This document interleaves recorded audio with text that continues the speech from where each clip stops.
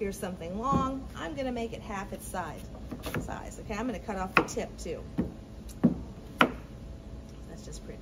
So now I've got my flat surface. I'm gonna cut planks. It's kind of a fancy name for boards because I wanna do the same thing that I did with the pepper, make some strips. Okay, so I'm gonna cut planks, 3 of them. And now I can do narrow little strips and, okay? And that's about the size we're looking for today, okay? So does that make sense to y'all?